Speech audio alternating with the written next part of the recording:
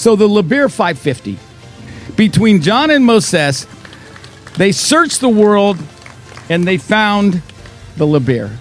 Look at this is a great crane.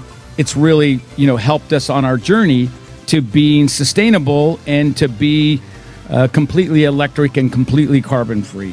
Congratulations, SA Recycling. Congratulations. Yeah. Congratulations. Congratulations, SA Recycling. Congratulations, SA Recycling. Congratulations. Congratulations, SA Recycling. And Moises, way to go. Congratulations, SA Recycling. And thank you so much for all your support.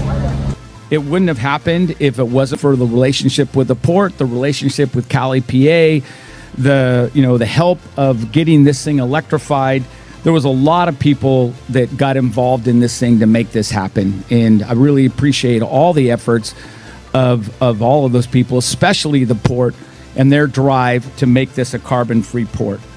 It's initiatives like this right here in front of us that can help our global community fight the real and growing threat of climate change.